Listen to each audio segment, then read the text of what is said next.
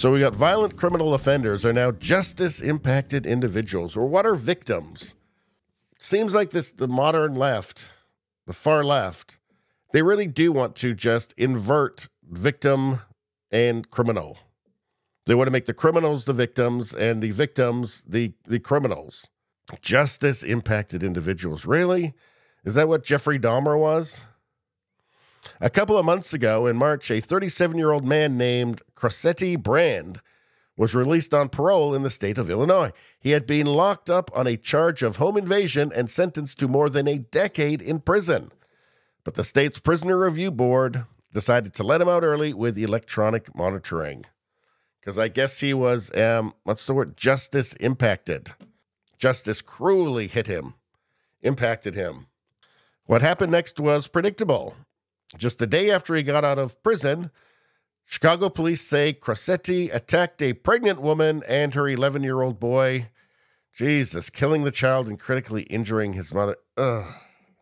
According to court documents, the last time he was on parole, Crossetti had threatened the same woman by text message and showed up at her home. But none of Crossetti's criminal history, including his alleged threats, were enough to keep him in prison. His ankle monitor apparently wasn't much of a deterrent when he got out. Now, authorities say a child is dead as a result.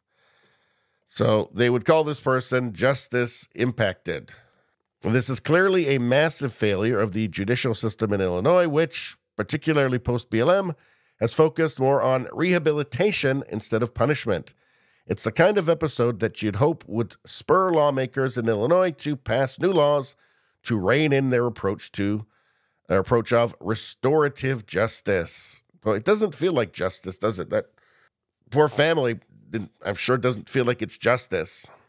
But the Illinois government has opted for a very different response. Instead of doing something to prevent violent criminals from getting out of prison, state lawmakers have decided on a course of action that's ripped straight from a Babylon Bee article.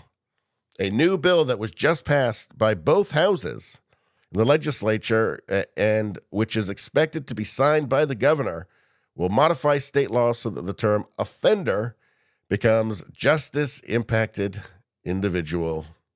It's like they don't want you to think of the criminals as criminals. It's like they want you to feel sorry for the people committing the crimes, killing people. How is this not an attempt to destroy Western civilization exactly? Right? Like when you get confused between the criminals and the victims, like it's a pretty bad sign. It's kind of hard to keep innocent people safe when that happens. When you start calling monsters justice-impacted individuals. Like this is just a level of moral confusion that's totally baffling.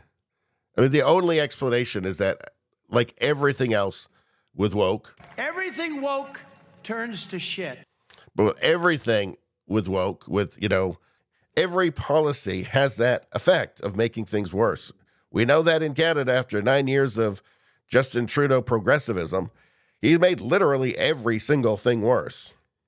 Rogue thought justice impacted sounds like a part of a George Carlin bit. Hurt the innocent, reward the guilty. Leftism in a nutshell. Yep. The proposed legislation would remove the term offender and replace it with justice-impacted individual for individuals in the state's Adult Redeploy Illinois program, commonly referred to as ARI. According to the Illinois Criminal Justice Information Authority, ARI is an initiative that diverts offenders from prison to programs to help rehabilitate them to success. Republicans say the language change portrays a lack of empathy for victims and lack of concern for public safety. Change this, change that. The only thing that you don't want to change is the behavior of criminals. In April, House Bill 4409 passed on the House floor 68-40. When it comes to the word change, Representative Kelly Cassidy said people shouldn't be defined by their worst day. Label of offender for life does not seem appropriate in a system that we intend to return people to. Yeah, until she gets carjacked, right? Then it might change. Jesus Christ. It's just delusional. It's just delusional. It's a total upending of just reality and common sense. Roque thought they had the disease of justice, but now they are better. Yeah, and then everything's about the revolution. They may not even know their role, but their goal is to topple the current system. It sure seems like it. I mean, that can be the only result of turning everything on its head, right? To the point where you are so morally confused that you don't even know the difference between a criminal and a victim anymore, an offender and a victim anymore.